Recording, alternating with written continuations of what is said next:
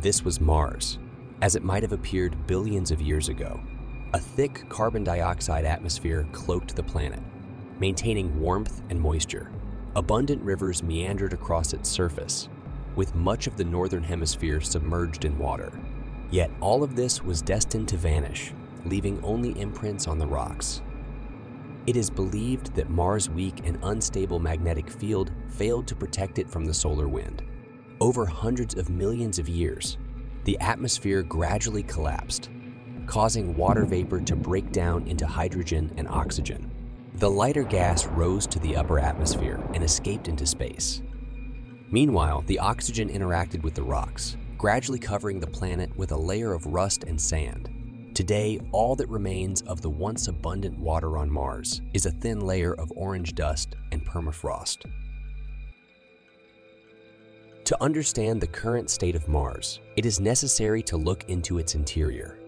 For 4 years of studying the internal structures of the celestial body with the help of sensitive seismographs, scientists have gained insight into the processes occurring under its surface. At the very center of the planet, we can observe a large and massive core of iron, sulfur, and nickel, exceeding half the radius of the celestial body, with temperatures ranging from 1800 to 2000 Kelvin.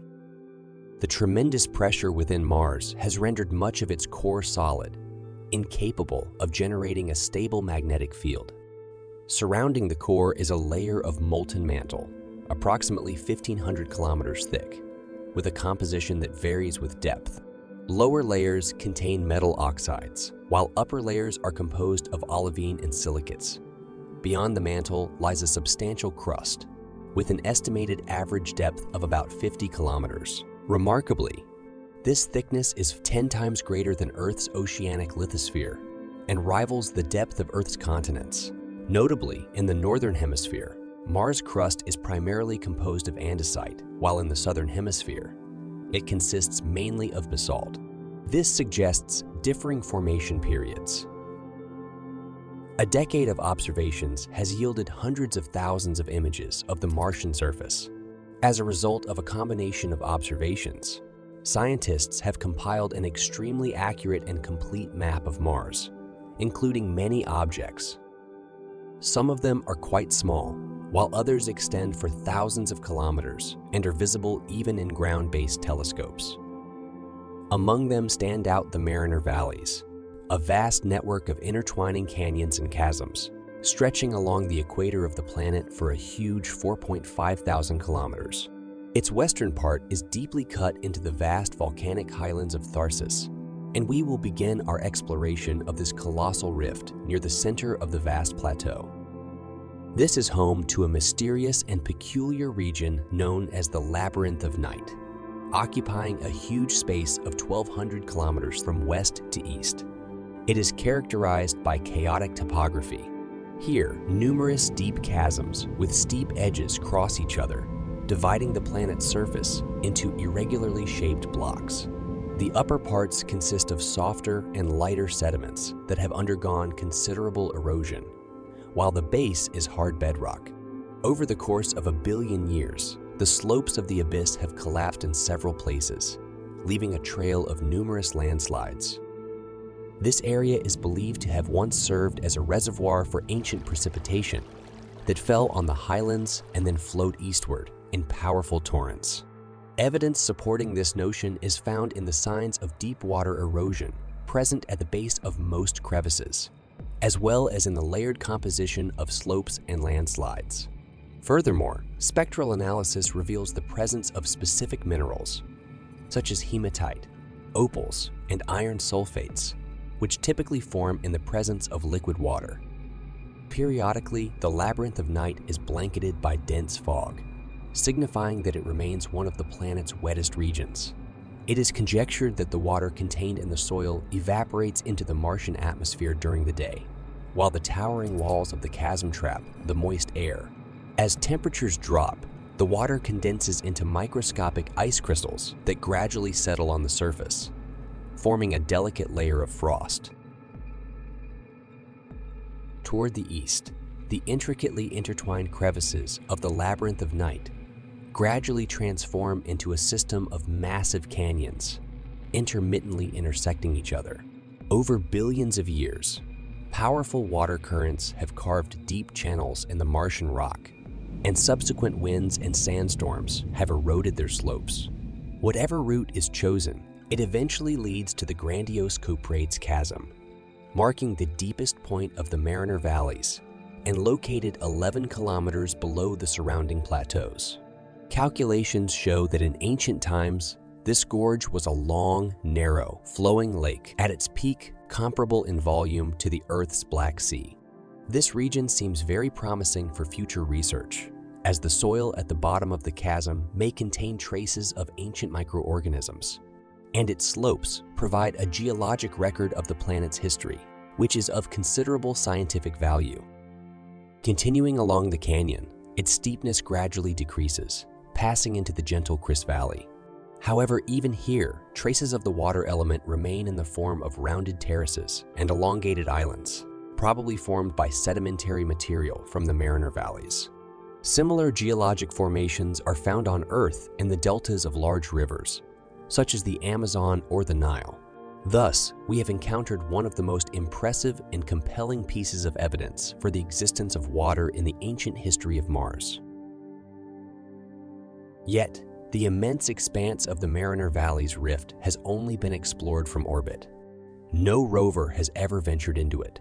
To gain a closer perspective on the red planet, we must journey eastward, covering several thousand kilometers across rugged, inhospitable, rocky deserts. Eventually, we arrive at a substantial crater known as Gale.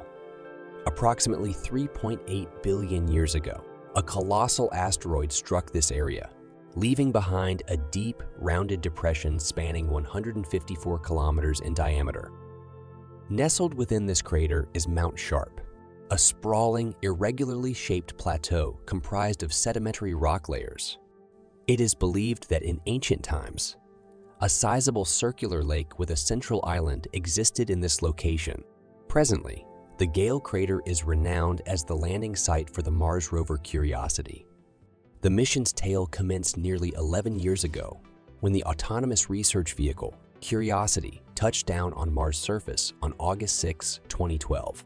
The mission's objectives encompass the investigation of Mars's climate and topography, along with the quest for water and potential traces of biological life. Almost immediately after landing, the rover yielded evidence that Mars was significantly wetter in the past.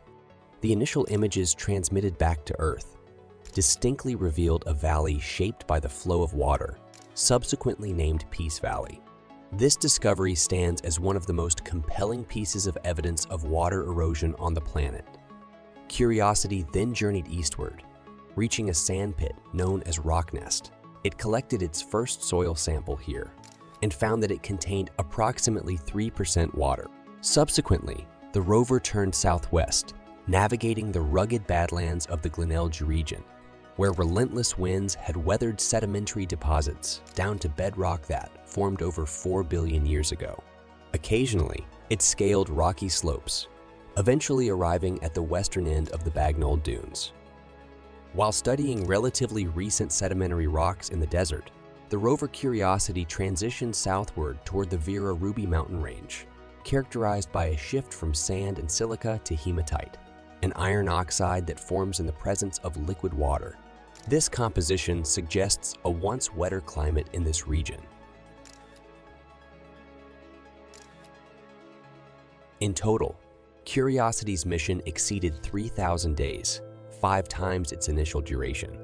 Despite numerous challenges, it traversed nearly 30 kilometers of Mars' harsh terrain, collecting 28 samples of Martian soil.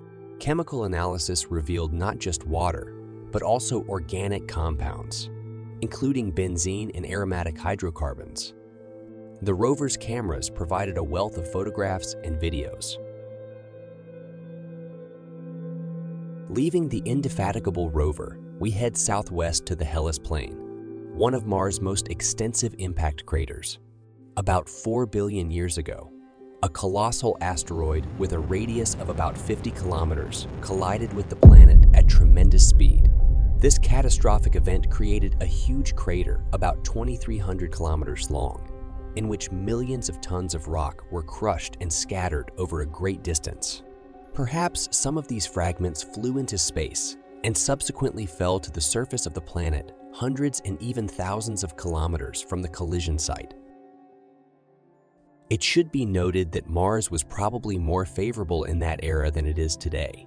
Consequently, the huge depression formed by the impact quickly filled with water, resulting in a large lake or a drainless inland sea. Over billions of years, it gradually shoaled until it took its present form. The crater is over 7 kilometers deep. From a distance, it may seem that the bottom of the basin is flat and even. But this is an optical deception. In fact, it is decorated with numerous small hillocks and fractures formed as a result of the movement of underground ice layers. Such relief is reminiscent of the Earth's Arctic regions and permafrost zones. Because of the considerable depth, the atmospheric pressure in this area is about twice the average for the planet. This increased pressure leads to the occurrence of unusual weather phenomena. Periodically, a foggy haze, unusual for Mars, forms over the crater. Although the wind disperses some of the haze from the basin, it quickly dissipates into the rarefied atmosphere or settles on icy rocks. During the Martian winter, the Hellas Plain is completely covered in hoarfrost, forming a large glowing spot visible from the ground. Due to its peculiarities, the region was long mistakenly considered to be an upland area. It was not until the end of the last century that its true nature was accurately established.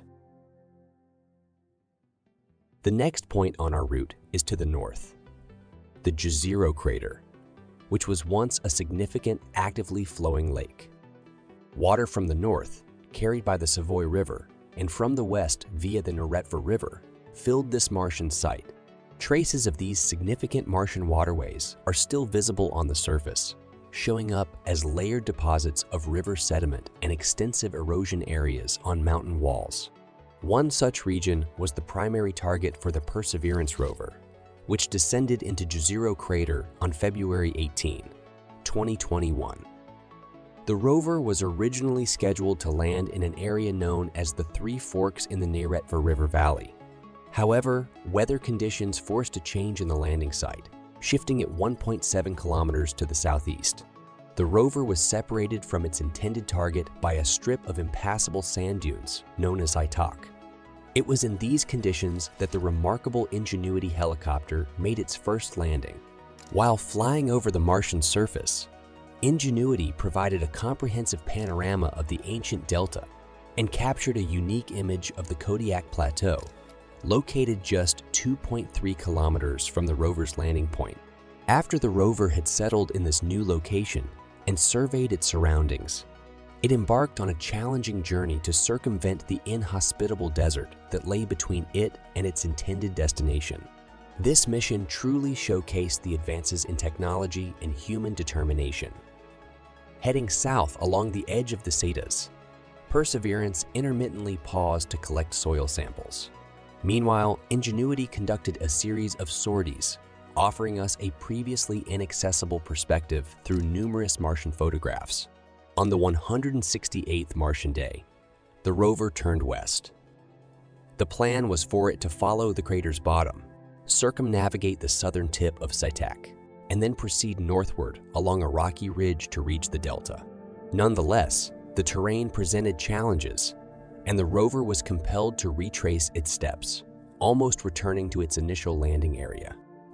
Perseverance then redirected itself toward its objective, skirting the northern edge of the desert and gradually veering westward. After an arduous journey, the rover did ultimately reach the delta and commenced its exploration in April 2022, marking 413 Martian days since landing. Perseverance has now covered over 18 kilometers of the harsh Martian desert.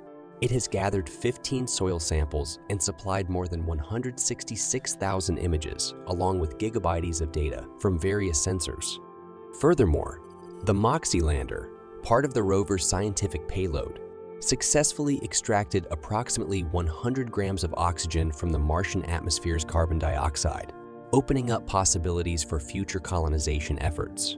Simultaneously, Perseverance's seismographs detected several Mars tremors, contributing to a better understanding of the planet's internal structure. The Ingenuity helicopter played an equally important role in this mission, making more than 50 flights and covering a total distance of more than 8 kilometers. This clearly demonstrated that even in the Martian atmosphere, flying vehicles can be used for scientific research. In addition to surveying desert landscapes and rocky terrain, Perseverance periodically turns its cameras to the Martian night sky. For example, one of the white dots in the night sky is the moon Deimos, and more recently Perseverance recorded Phobos eclipsing the sun for a moment. This unique observation was not only a spectacular sight, but also provided important data for astronomers. Unlike Earth, Mars has 2 moons, both small and irregularly shaped celestial bodies. Observations and spectral analysis suggest that Phobos and Deimos have a composition similar to carbonaceous asteroids. Nonetheless, the precise origin of Phobos and Deimos remains a topic of scientific debate. One hypothesis posits that they are remnants of a small celestial body captured by Mars from the primary asteroid belt several billion years ago. Mars's tidal forces likely fragmented this object into numerous pieces, with Phobos and Deimos being the largest among them. Another theory suggests that during the early formation of the solar system, a sizable protoplanet collided with a young Mars. This cataclysm ejected some fragments into space, where gravitational forces eventually shaped them into 2 relatively large objects. Among Mars's moons, Phobos is the larger one, orbiting above the planet's equator at an altitude of about 6,000 kilometers, which is roughly 64 times closer to Mars than the Moon is to Earth. In comparison, some Earth satellites orbit 3 to 5 times higher than Phobos. Despite its proximity to the surface of Mars, Phobos appears to be about 3 times smaller than our Moon, emphasizing its diminutive size.